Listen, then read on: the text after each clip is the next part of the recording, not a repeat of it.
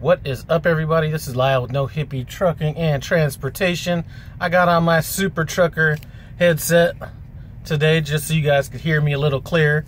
Like I said, there is a $20 bounty should you see me outside of my truck sporting this around, you know, whether it be to the toilet, to the bank, you know, just nowhere in particular, like every other truck driver in the world. $20 bonus. Anyway, before I get too carried away with that, man, this was a horrible run yesterday and the beginning of today. So let me just kind of tell you, I've had these loads where the best loads, at least the way I like them, would be when you're able to post up there, maybe at the shipper or receiver, you know, overnight, you know, or within 20 miles, within 20 miles, so you don't have a long distance to ride. These last loads I've had, you know, including the one I'm on now, but we're not going to talk about this one. I'm driving like 400 or 500 miles into the location, and by that time you're a little tired, all that kind of stuff. So let's talk about yesterday. Driving into my least favorite state of all, Pennsylvania. Can't stand that state as far as driving in it. And I leave at like 3 o'clock in the morning to get to my appointment. So accidents all over the place. Just a horrible ride. So I must have seen, again, probably, and you know what, I have some dash cam footage of some of that. Hopefully I'll be able to get that up within the next couple days or so. But at least 20, 30 semis on different highways on my way out there. Anyway, so I get there.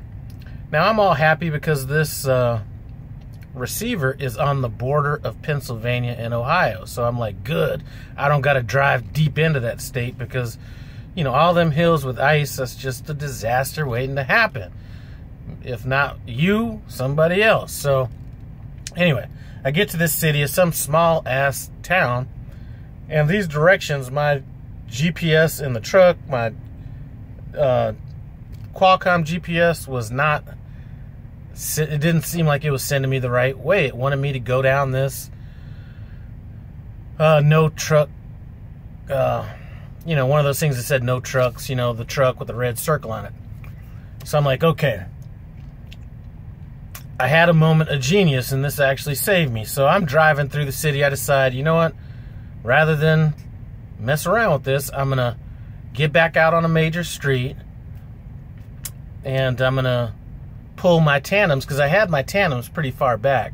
I think probably in like the 10th hole or something like that. And for those of you guys that aren't truck drivers, that means my wheels were further back. Like I had my wheels further back to the back of my trailer. So once I drove through that town, I was like, you know what? I need to slide these tandems forward just to navigate through this, just in case. So stop, move my tandems all the way to the front so I can maneuver around a little bit better. Call the shipper, because on the thing it said, if you have problems finding this place, call the shipper, because it seems like a lot of people get lost here. So, or the receiver, excuse me. So I call the receiver, and they're like, you know, where are you at? And you know, I tell them, they're like, okay. And it's this girl that's on the phone. She's like, well, you're going to want to go down Vine Street and this and that. Now, Vine Street was the street that had the truck with the circle on it, like no trucks allowed. But I've seen that before, and Prime either had some permits or something like that to where you could take that road. So I was like, you know what? Both of my GPSs were telling me to go this way. The lady's telling me to go this way. I guess that's the way to go. So this is kind of like one of them. It's not a super small town, so this town square, I'm going to call it, was maybe about 5 blocks by 5 blocks. So 5 blocks deep, 5 blocks long, roughly. So I'm pulling down in here, and once I get down on that thing, I know I'm in trouble, right? So I'm thinking, how am I going to get out of here? Traffic around, all this kind of stuff. Not a ton of traffic, but enough traffic to where I was getting in people's way. So I need to make a right turn. And I start making the right turn. and I realized that I'm not going to clear this. There's a stop sign and a street light that I'm about to tear down if I come around this corner. So, throw on my hazard lights, get out, assess the situation, and I say, okay. Luckily, there was no cars behind me at this point. So I back around that corner, because I'm like halfway through the corner. So I back around, and I back real deep, and then I use up both lanes, so traffic coming both ways, and so I'm taking up all the street. So I reset up, make the going to make this right turn, going as wide as possible. My trailer still is not going to clear.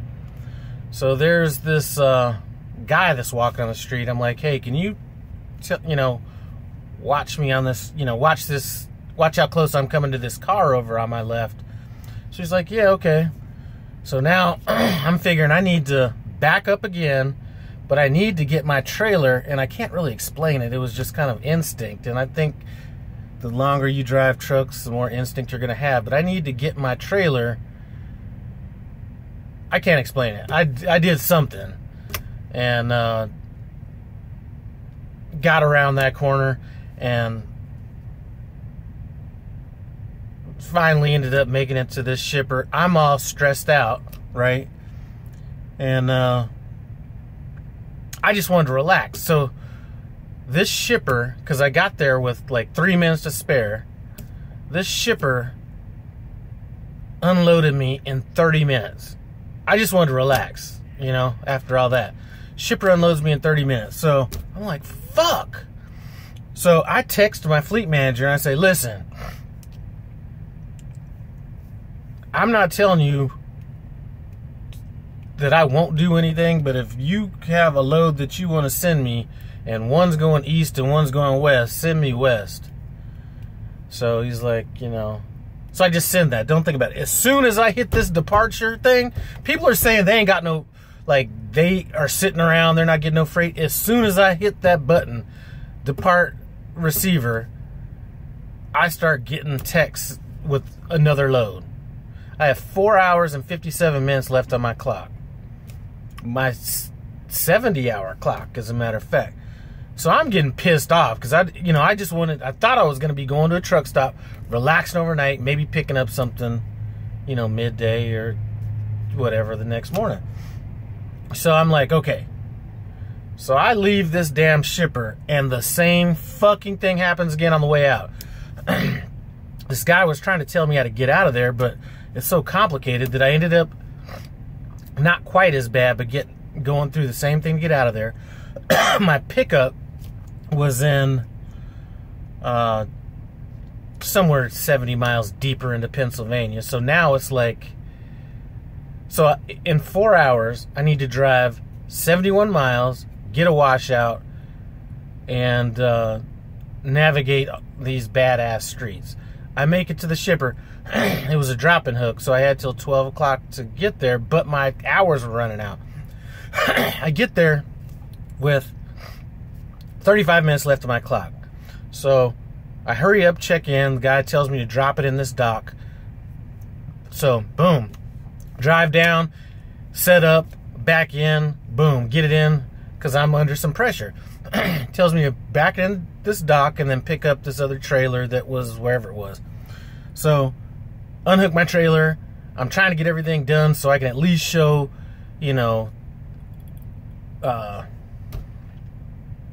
post-trip inspection, off-duty, just all the shit you need to do. So, I hurry up, back into this other trailer I'm supposed to be taking with me, and the trailer was super high. And I will always get out when I'm backing under a trailer just to check to see if the trailer's flush with the kingpin or the fifth wheel. But I didn't. Normally you're going to hear that noise of that fifth wheel kind of scraping against the trailer. I didn't hear it, so I kept backing up, jumped the fucking kingpin, and but I didn't know it at the time. So I'm like, huh, okay, well, I heard something. Let me do a tug test. Did a tug test. Felt like it was connected, but I was like, something doesn't sound right. You know, obviously you're gonna get out and look anyway. So I get out, look at it, realize I jumped the kingpin. So now I need to raise the trailer even more, lower my airbags, and then I had to put, like, I found a little piece of wood that I put under the front of the fifth wheel to kind of lift it up a little bit, and then pull it out from under it. Then I had to lower the trailer and then back under it and connect. So once I was done with all that, I'm tired as hell, physically, mentally, everything. I walk into the shipper and I say, I'm gonna have to stay here overnight. And then, you know, they weren't being malicious or anything like that. She's like, well, why do you have to stay overnight? And I said, I ran out of hours. And I said, if I pull out of here and accidentally, because I think I shut myself off at this point. If I pull out of here and accidentally trip my Qualcomm and stating that I'm in driving status, your load may get there, but I won't be the one getting it there because I'd be in violation at that point. So she's like, okay, just stay in front of your trailer, you know, all right. So, stay there all night at the shipper. Excellent shipper, I forgot the name of them, whoever they are. Nice shipper. Stay there till this morning, get up this morning. Have to drive through all these back roads. Looks like there's distilleries and all kinds of shit out here just to get to a main highway. This is very shady, very slick from the day before, so you're dealing with that. And anyway, this is a load that I'm taking from someplace, I don't know the name, somewhere in Pennsylvania to Iowa. And so that was it, man. I mean, yesterday was a beast, I'm gonna tell you. So one thing I'm telling you is the hardest part to me, it seems like, lately isn't the driving, it's not the backing, it's none of that, it's not the congestion, it's not any of that stuff. This clock stresses me out, and I think it has a lot to do with my dad growing up. Time was like very important. Then when I went in the Marine Corps, you know, time is very important, being somewhere 5 minutes early or 10 minutes late, that kind of thing. And you know, when I'm dealing with getting to a shipper receiver on time, and I'm dealing with, like, I pulled into this TA with 20 minutes left on my 70-hour clock. I needed to get as far as I could because now I'm running on recaps. So tomorrow it means I only have 8 hours and some odd minutes to drive. So I need to get as far as I could. I'll be getting up at 2 o'clock in the morning to get this in to Iowa by 9 o'clock. I think I have 400 miles or something like that to go, or just under 4. So anyway, that was my day. Today was actually, once I got out of Pennsylvania, it's like the heavens opened up, flat land, non-shitty roads. So it was actually a pretty decent trip. Now I'm having a better time than this Swift guy next, you know, about 5 rows down. Listen, for those of you guys that aren't driving yet that might be watching this, here's what you don't want to do. See this Swift truck over here that nosed in?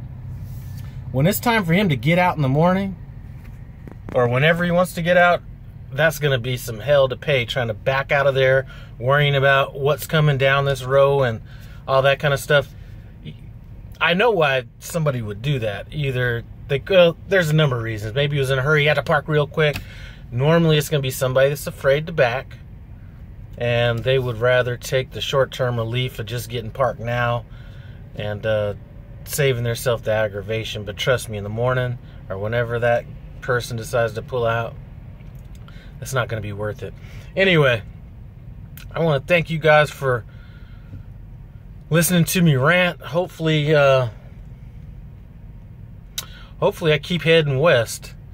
Now, like I said, I'm not going to be, you know, a lot of people were talking about loads that they would take or won't take, anything like that.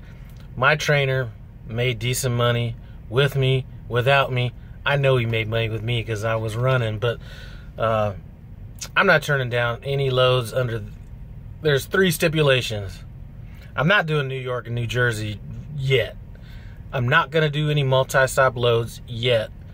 And I'm not doing any flour loads ever. And the reason I don't want to do New York, New Jersey, all that stuff, well, for the same reason that I got jacked up in this last load, all them tight-ass turns and all this kind of stuff. I mean, and then a lot of them tolls and stuff that you have to hit in and out of there, stuff like that. And then multi-stop loads aren't really a big deal, but I'm one of those people that likes to, like, not necessarily master something, but understand what I'm doing fully before I go to the next step. And adding multiple stops is just adding multiple layers of complication. And then, you know, I'm sure somebody's, but Lyle, my first load was a 45 stop load. Congratulations. Hey, bravo. You know, that's great, you know, and I'm sure I will get to that point. But until then, until I master these one-stop loads, I'm going to be holding off on multiple ones unless, you know, unless another option would be to head back to Pennsylvania. Then I'll do like a 100-stop load or something like that, because I hate Pennsylvania. I feel sorry for anybody that just gets stuck in the Northeast. And you know what? Next time I'm in the terminal, I'm going to just have to talk to my fleet manager about, listen, I'm not going to turn anything down, but listen, if you ever have a choice between sending me to the east or to the west, primarily northeast, always send me to the west or south, not the northeast. Can't stand it. I hate it. And most of you guys that didn't grow up in the northeast, you'll learn to hate it too. Anyway, I don't know about that. I do want to thank you guys for stopping by my channel. I am going to post some of that footage from some of these accidents and everything in Pennsylvania, and there's some good CB talk on that as well. So I'm not sure when I'm going to get that up, but that actually was, if it's what I think it is, it should be a good video. Anyway, thanks for rocking with me. I'm out.